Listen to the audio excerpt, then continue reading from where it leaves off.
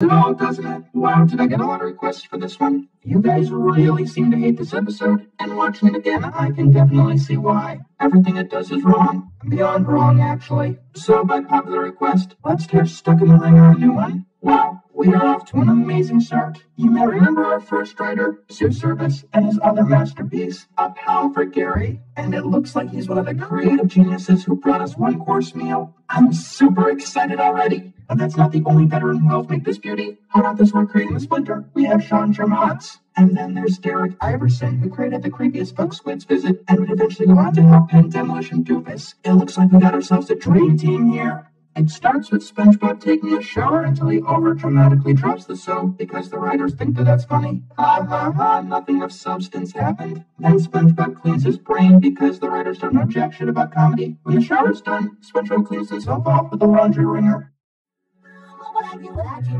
Use towels, perhaps. Maybe trip right in the fucking ocean. SpongeBob gets dressed and is prepared to go to work, but slips on soap and bounces into his tub to pad out the episode's length. He steps on a rubber duck, which startles him to step on another bar of soap, which gets him stuck in the ringer. He tries to use his tongue to get himself out, but ends up breaking the handle. Hey, this kind of reminds me of real-life situations when people can't get their hands or other extremities out of nooks or machinery. They spend days calling for help that never comes, and actually forced to cut off that extremity in pure desperation. And these hacks think that a scenario like that can be used for comedy. Patrick comes in looking for his rubber duck.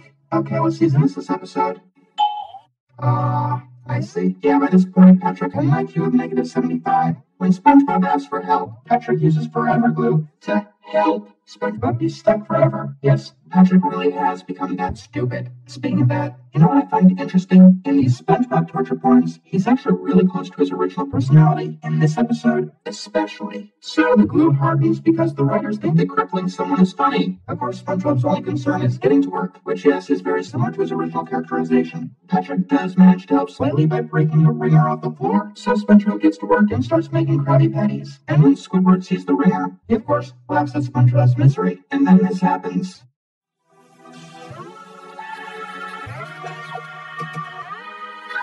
Alright, dumbasses. Or should I say dumbass? I think it's safe to assume that the one writer from the Splinter wrote this fascinating piece of the episode. From what I can gather, Sean Charms is like Dave Polsky if he was terrible at slapstick and really, really hated people. An important rule of slapstick is to never, ever harm the eyes, fingernails, or toenails on camera. You've also got to be very careful with teeth. Those are extremely sensitive parts of our bodies, eyes especially, and pain towards them will automatically make us cringe. It is possible to do eye-related slapstick, like say someone is trying to open a switchblade and looking really closely at it. If you want it to be funny, when the blade goes off, you've got to move the camera somewhere else, as that guy screams. From Derek Iverson, who seems to have some bizarre psychological horror fetish. When someone asks for a refill, SpongeBob jumps up and causes the cash register to fall on his foot. Once again, the pain is raised to cringe-inducing levels. Then we have shenanigans that eventually ends with the cash register emptying on the floor. This, of course, gets Mr. Krabs to come into the picture. I think you've had quite enough today. Remember that line? SpongeBob gets kicked out of the Krusty Krab and bumps into the cause of all of his pain. Patrick tries to cheer SpongeBob up instead of, I don't know, taking him to a hospital. They go to an ice cream parlor where SpongeBob is unable to eat his ice cream because the ringer is apparently stuck on his esophagus. Wow, that's just great. They're implying that SpongeBob is eventually going to starve to death because of that thing. Because, you know, if you can't swallow something like ice cream, that tube is closed tightly. Oh, and would you look at that? Patrick eats SpongeBob's ice cream like a good friend. Next, they go to the carnival, where we're treated to some scenes where SpongeBob can't play any of the games or ride on any of the rides. He even gets a shine on the process. Hey, writers, I don't care who the hell you're doing this to. Torturing a character is not funny. Speaking of torture, sometime later Patrick comes around with some cotton candy for winning a dart tournament. Wow, you send your friend flying, but instead of looking to see if he's okay, you go and play darts. Some goddamn friend you are. Finally, SpongeBob has had enough, and he knocks the cotton candy to the ground. Well said. So SpongeBob finally tells Patrick off.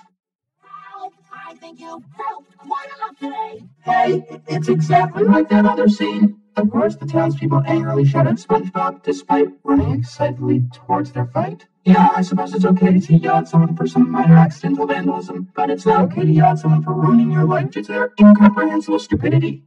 You deserve what you've gotten. Come on, we're out of here. Screw you all. I knew Zeus' service would shine through eventually. In fact, I think he was in charge of the rest of the episode. Patrick tries to stay mad at SpongeBob, but is unable to. Runs to SpongeBob's house, breaks in, and finds something that wouldn't be out of place in a horror story. I guess Derek ain't done yet. What's that? I can't hear you. What with all the lonely voices in my head? Torture Squidward, torture Squidward, torture Squidward, torture Squidward, torture Squidward, torture Squidward. I love that part. And now comes the most infamous part of the episode. Patrick cries and it starts to melt the glue. Okay, before we move on, tears are essentially salt water. They live in the ocean. Do you dumbasses see the fucking problem? I guess crying does solve your problems after all. Isn't it great that they're trying to teach kids such valuable lessons in life? You three, what's the word I'm looking for? Dipshits? No, that word's too good for you. Assholes? That's not quite right either. Fuckers?